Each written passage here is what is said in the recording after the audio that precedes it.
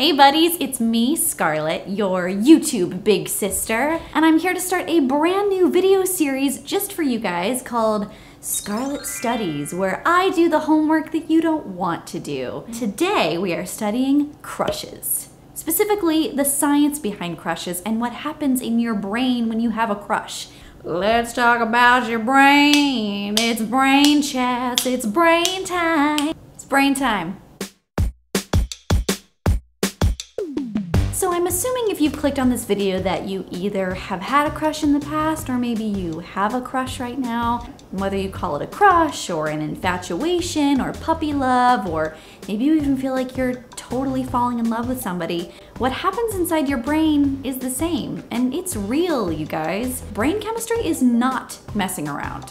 Yes, that's right, I said chemistry. Crushes actually come down to three things: brain chemistry, neuroscience, and psychology. Now, the human brain is really complicated, and we actually don't know that much about it. But there are some things that we're pretty sure about. One of the most helpful things is something called the triune brain model. In the 1960s, American neuroscientist Paul MacLean came up with this model, and the way that he explained it was, over time, starting with the very first humans, our brains have evolved, and they've evolved into three main parts. The first part is the primal brain, also more scientifically known as the basal ganglia. The second part is the emotional brain, also known as the limbic system. And the third part is the rational brain, also known as the neocortex. Now, of course, our brains are much more complicated than just like three perfect systems, but this three-brain model is still useful when we're talking about things that involve all parts of our brain, like crushes. Let's go! Your primal brain was most helpful back in the days when we hunted for our food and we lived in the wilderness. The goal of almost every day was to survive, and not just to survive as one person. The goal was to survive as a species. The hypothalamus is a part of your primal brain that helps you figure out when to eat food. It helps you decide whether to fight or flight when there's a threat. This part of your brain also controls things that you never have to think about, like breathing or your heart beating. So what does it have to do with crushes? Studies show that when you think about your crush, your hypothalamus is activated, which means there's a part of your primitive brain that thinks making sure things go well with your crush is the key to whether you will survive or not. Like, it's life or death whether or not your crush says that they will go with you to the middle school dance. Like, legitimately a part of your brain thinks that you might die if they say no. That's not really the case. But the primitive part of your brain is really focused on pairing up humans together into couples so that the species can continue. The hypothalamus uses a chemical called norepinephrine to keep you on your toes. Norepinephrine can also actually cause physical sensations in your body. That means that when you see your crush or think about them, your heart might race, your palms might get sweaty. So if you feel like you're gonna die, if your crush tells you they don't like you, it's just your hypothalamus lying to you. Not to be rude, the hypothalamus keeps you alive, and we have to respect it for what it does, but sometimes it just kind of gets in the way, and we just have to tell it to shush. Next, of course, is the emotional brain. This part of our brain is so cool. It helps us recognize people's facial expressions, it helps us build long-term memories, and it also deals, obviously, with our emotions. One part of our emotional brain is the striatum or striatum. I don't know exactly how to pronounce it. And the striatum is associated with this very powerful chemical that you've probably heard of called dopamine. As opposed to norepinephrine that we talked about with our primal brain, making us feel anxious, dopamine makes us feel awesome.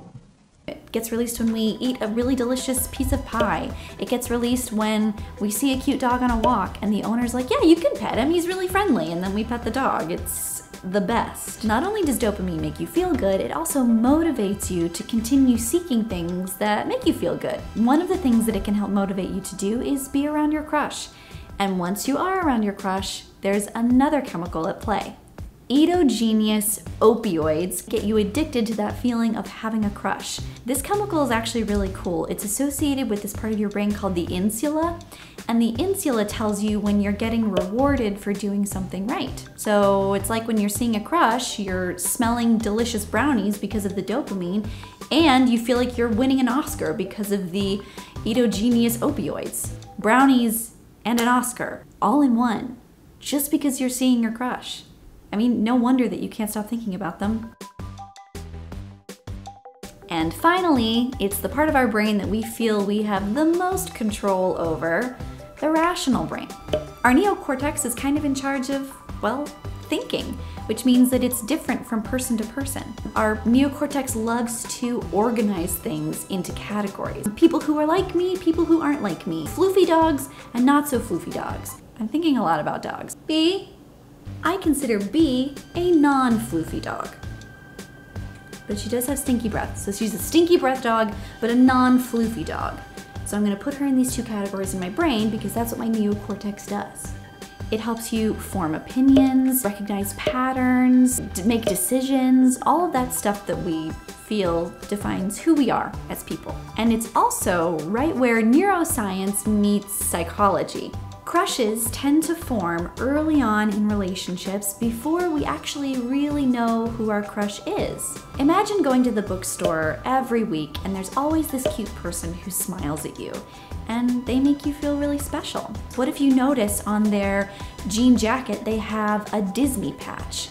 So then your brain is going to start jumping to conclusions about that person. They love Disney, I love Disney. That must mean that they love romance and music and adventure. Oh, we have so much in common. And you've actually never even spoken to this person. This person becomes then a symbol of who you want to be, the type of people you want to hang out with, your future. And they don't have anything to do with any of this. So now you're probably asking, why does my brain do this? It's exhausting. Well, science tells us that crushes are actually pretty healthy. They help us figure out what we do like about other people without the stakes being too high. You don't necessarily have to find out if that person reciprocates your feelings. Your crush feelings are safe inside your heart until you either decide to make a move or until you find out something about that person that destroys that whole image you created in your mind. Like, let's say that cute person at the bookstore with the Disney patch is like super rude to a salesperson one day, and all of a sudden them smiling at you doesn't really make you feel special anymore. And voila, the crush is gone. Now, if the person is too distant for you to really see their flawed humanity, sometimes the crush can be really excruciating. Maybe this person lives far away, or maybe they're a celebrity who you've never met. And the more you're kept from that person, the stronger your feelings become. It's like a finger trap, you know, those things that you put your fingers in, and then the harder you try to pull them out, the more intense it grips onto your fingers. Yeah. If a crush like that lasts way too long and becomes like obsessive, then it becomes something that's not a crush. It becomes something called limerence. That is the extreme. That's a crush, like I said, that lasts for years and that prevents you from living your life or moving on or meeting other people. But for the most part, crushes, no matter how intense they feel, are normal. All of us have had a crush at some point, and believe it or not, we have all been the subject of somebody else's crush. So what can you do about a crush? Let's say you're too scared to talk to this person, there's nothing you can do, the crush is just there and you want it gone. Well, I wish there was like a magic pill you could take to make the crush go away, but the best thing to do is to really break down what it is you like about this person. You might find that what you actually like about them is the way they make you feel. And once you realize that you can make yourself feel special or desired or amazing or any number of things, then you don't need to attach them to that person anymore, you know? Maybe that person is more somebody that you idolize and maybe you'd like to be like them. That kind of information is very valuable to you as you move on and as you meet new amazing people, crushes, friends, future partners, whatever. Just enjoy your crush. Have fun. We sometimes miss those feelings once we get into long-term relationships with people. It's the beginning part that's so exciting. Whether or not it works out, doesn't really matter. Thank you guys so much for watching Scarlet Studies. I hope you learned something. I hope that this helps you deal with your crush. I need inspiration. What do you want to learn? Let me know in the comments, because I need new stuff to study. And I will see you next time. Don't forget to turn in your homework on time. Bring your worksheets. Bring all the number 2 pencils. Make sure they're all sharpened. Bye, buddies.